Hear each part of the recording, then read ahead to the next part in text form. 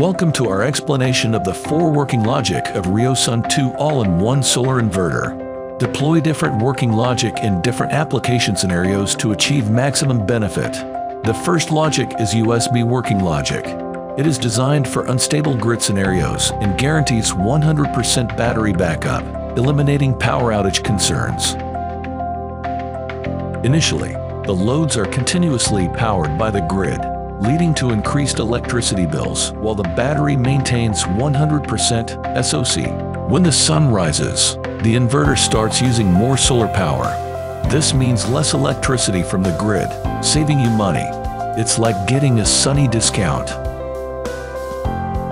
During peak sunlight, the inverter powers everything with solar energy, and your electricity bills drop to zero. As evening approaches and solar power wanes, the inverter smoothly transitions back to grid power, with a rise in electricity bills. If the power goes out at night, the inverter switches to battery power seamlessly. It keeps the lights on until morning when the sun takes over again. No darkness drama. When the grid comes back, it works with the inverter to recharge the battery. Your loads keep running, but bills might go up gradually. Once the inverter's solar power hits the sweet spot, filling up the battery and handling all your needs, grid dependency drops to zero. Another mode, named SUB mode, for backup use and solar self-consumption. This mode reduces electricity bills by having the grid charge the battery only up to a preset reserved SOC. It will prevent battery cycling when the grid is available. As night falls, the grid initially powers the load. When the grid goes offline, the system switches to battery power to supply the load. Assuming the battery's SOC level drops to 40%, the grid starts to recover to supply the load and charge the battery again. But without solar input, the electricity bill continues to rise. With dawn, solar panels in the grid recharge the battery. As battery reaches preset reserved SOC 80%, the grid stops charging, allowing solar panels to prioritize powering the load and directing excess energy to the battery.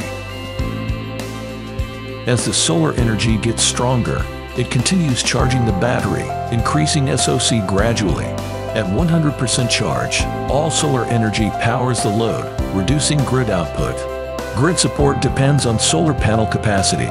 If panels cannot meet load demands due to reduced output, the grid provides additional power, with the battery unused unless there's a grid outage. Next one is SBU mode, for area with stable grid but high electricity prices. This mode maximizes solar power utilization and cycles the battery to maximize the self-consumption and minimize electricity bills. In the evening, the grid connects without powering the load or charging the battery. The battery discharges to supply the load until reaching the reserved SOC. Later, the load shifts to the grid, but it does not recharge the battery, leaving space for solar charging and minimizing electricity costs. During the day, the PV initially generates limited power for the load without charging the battery, maintaining the battery's reserved SOC. As sunlight intensifies, the PV powers the load and charges the battery, preventing an increase in electricity costs from the grid. If sunlight weakens or the load increases, the PV may not suffice. The battery discharges to support the load, maintaining zero power grid usage until its SOC reaches the reserved SOC. Then, the grid assists, resulting in a gradual increase in electricity costs. As sunlight returns or the load decreases, the grid support stops, preventing further cost increases. The PV charges the battery while supporting the load, gradually increasing the battery's SOC. As the battery's SOC rises, it promptly discharges in response to less sunlight or increased load, ensuring a self-sufficient power supply without drawing from the grid. This balance optimizes solar energy use, reducing reliance on grid power for smarter energy management. Last one, SB mode, for areas with poor grid condition. Similar to SBU mode, but with a key difference. Once solar power fully meets demand and charges the battery to 5% beyond the reserved SOC, RioSun 2 disconnects from the grid by disconnecting the AC input relay. The grid is only for backup use, dramatically saving electricity bills and depending more on solar and battery. While in the SBU mode, when the battery discharges to compensate the insufficient part of the solar power, the AC input relay will keep connected.